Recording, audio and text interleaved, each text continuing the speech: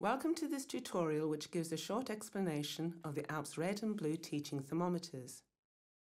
Although it is the A-level pages we will be working through, the same methodology applies to our AS and BTEC reports. Red teaching is a measure of what proportion of your teaching across all subjects is excellent or outstanding, whilst blue teaching helps gauge what proportion of your teaching across all subjects is less than satisfactory or poor. The values are calculated by using specific subject detail. If we look at the subject value added overview page, this gives you the number of student entries, the value added score, and the Alps grade in colour for each subject for the past 4 years.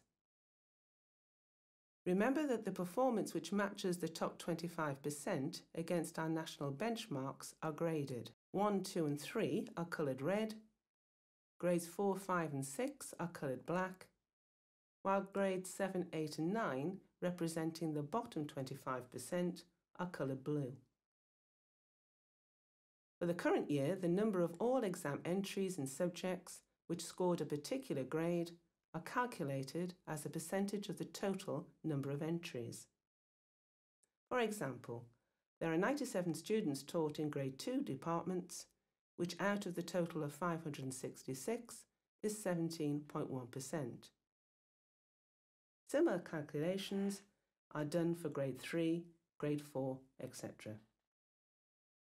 The total percentage of red, black and blue is given in Table 3, where obviously a high percentage of red and a low percentage of blue is desirable.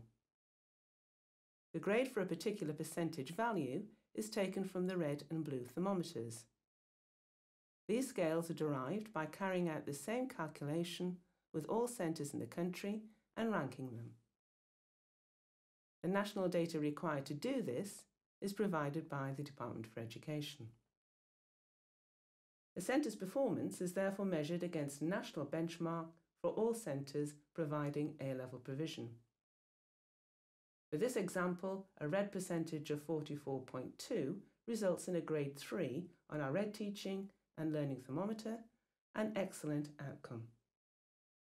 Here the percentage of 11.7 gives a grade of 4, which although not red, is very good. For more information, you can contact us at our office, come to one of our national conferences, or perhaps invite us to do some training in your centre.